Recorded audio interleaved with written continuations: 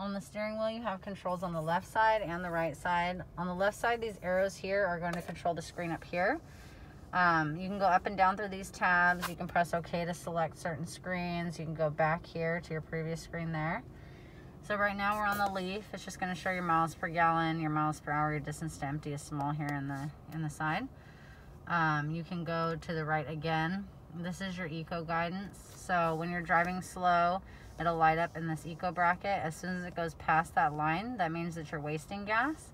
And then it will show you your eco start, cruise, and stop as well. It's an active screen, so it changes as you're driving. If I go to the right again, this is what most people choose to have as their main screen. It's your miles per hour and your distance to empty. But you can leave it on any of the screens that you see here. Now I'm going to go down. This is going to be for your lane departure, which you can turn on and off here. If you're going 32 miles per hour or faster, if the car can detect the right lane, the left lane, or both lanes, it'll light those lanes up white. It's also an active screen.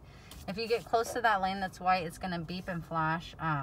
It'll light up that line an orange or a blue, and it will flash it. If you're not on the screen, you're just going to hear a beep and it's going to pull the wheel. But if you are on the screen, it'll beep, pull the wheel, and show you which lane you're about to hit. If we go down here, this is your music. You can push the middle button to open up your music and change your sources here, and then go through your presets. Now, so that I'm in this screen, I'm going to push this back button to get to the previous screen, and then I'm going to go down again.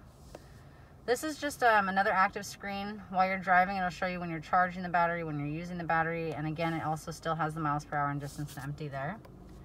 Down here is your settings. So this is your lane departure. That's also right here. You can turn on and off here. But if you want to open the settings, you're going to push and hold the OK button. So you have lane center. So if you have your cruise control on and you have lane departure on, you also have lane center. That's only for when you're on cruise control. So while you're driving in cruise control, it kind of tries to keep you in the center of the lane at the same time. Here's your steering assist. That's the pull on the wheel. It's a slight pull. It will deactivate that for the moment if you use your blinkers, because the car knows you're trying to switch lanes. Otherwise, if you don't put your blinker on and you're trying to switch lanes, it's going to fight you a little bit, but you can't override it. This is the alert that vibrates the steering wheel. You can turn that on and off and how high you want it. Sensitivity is right here. I do recommend a standard sensitivity like this, just because it does beep a lot. Sway warning, if you're swaying too much, swerving too much, a little coffee cup will come up here and say maybe it's time for a rest. Sensitivity, I also recommend the standard as well. Now I'm going to go back again. This here is your pre-collision. You can push the OK button just to turn it off and on. But to open the settings, you're going to push and hold. You can change the sensitivity here. I recommend the highest sensitivity just because it is pre-collision. And so if your foot's on the gas or not on the brake, the car in front of you is stopping, your vehicle doesn't think you're going to stop in time.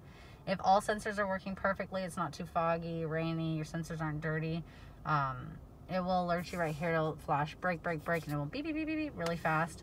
If you don't react to it, and again, all the sensors are working perfectly, it will apply brakes, but we don't recommend trying that because, like I said, everything has to be working perfectly and the weather has to be perfect as well. So I'm going back again.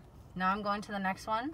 This is your BSM. So it lights up in the mirror when it's on. So when somebody's in your blind spot, it will light up for you. On this one is parking assist. If you push and hold the middle button, you can change the sensitivity of the sound. And that one's on as well. Again, to turn it off and on, you just push the OK button. RCTA is rear cross traffic alert. When that is on and you are in reverse, if your vehicle senses a car coming from the like your rear cross traffic, it's going to beep. It'll beep a few times, and then just make sure that you look behind you, make sure that there's nobody coming before you proceed. This one here is your intelligence clearance sonar, so that's also for parking. And then this one is for your road sign assist, so it'll have little road signs up here. So a lot of them that are common that you would see would be the speed limits will be up here, and then if you're speeding, it'll put a red line around that speed limit. I'm going to go back here. These are just settings, change, language, units, drive information. So now I'm going to go down one more. This little triangle here is for messages like check engine light, oil change, maintenance required, when your vehicle needs some attention. It'll also say low fuel if you are low on gas. And then we're back at the top.